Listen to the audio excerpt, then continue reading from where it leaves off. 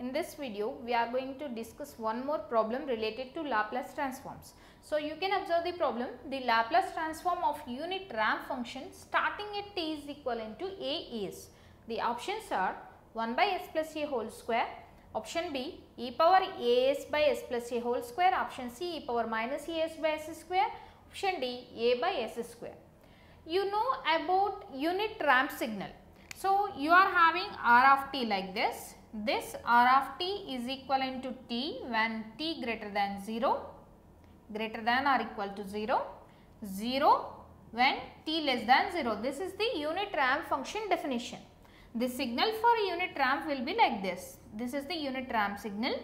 So for time is increasing, if time is increasing, the ramp is also going to increase linearly. That means at 0 you are having 0, at 1 your ramp is equivalent to 1, at 2 your ramp is equivalent to 2, at 3 your ramp amplitude is equivalent to 3, like that. That means at t your value is also equivalent to t.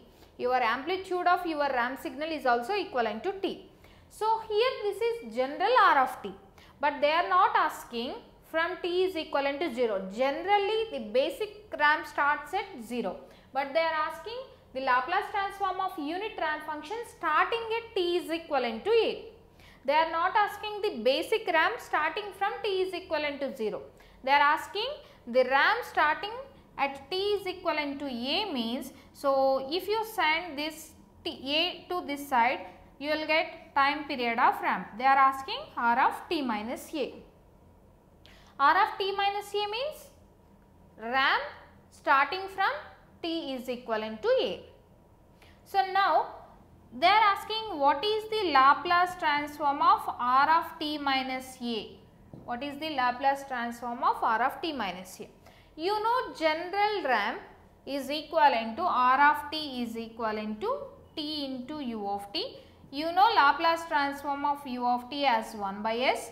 As you are having t here, in shortcut Laplace transforms, I told you when you are having multiplication of t, you just consider square of that denominator Laplace transform. So now here we are having the Laplace transform of r of t. For this we need to apply this Laplace transform here. They are asking shifted signal transform.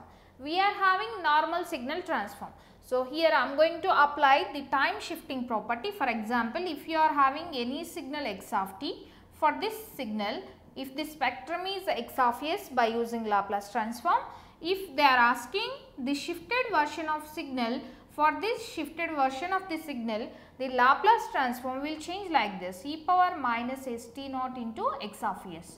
For this general signal, if the transform is x of s, for the shifted version of the signal, your transform you need to write it as e power minus st naught into x of s. So I am just applying this time shifting property to our problem.